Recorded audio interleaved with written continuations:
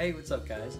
I popped the wrong beer tonight, so here's a very quick review in a Grinch shirt because it's almost Christmas. I thought I was opening a Hopsecutioner, which I think is Terrapin Brewery, if I'm right, because as you can see, this has a similar label, except this is a beer called Hop Gun, and of course, who doesn't like the movie Top Gun, especially, you know, guys my age, girls my age.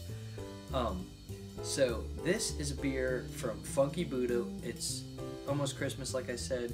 Just got back from Thanksgiving with family, and one of my wife's uncles brought up a bunch of beer for us to try from the Florida area. They live in Florida, and it's awesome. It's stuff like we haven't even seen, not even on our radar.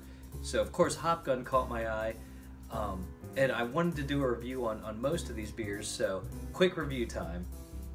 So this is a 7% IPA, which 7% is my sweet spot, and it's wild. I mean, it's not only a good IPA, it's like juicy. I think it says somewhere like hints of pineapple, and I mean, yeah, grapefruit, pineapple. They nailed it. I mean, it's not like overly juicy, but it is just a wonderful IPA.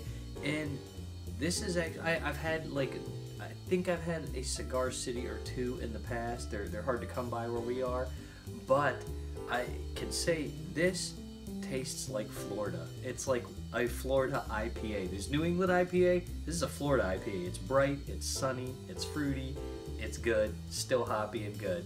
So here, look forward, cheers, and look forward to more.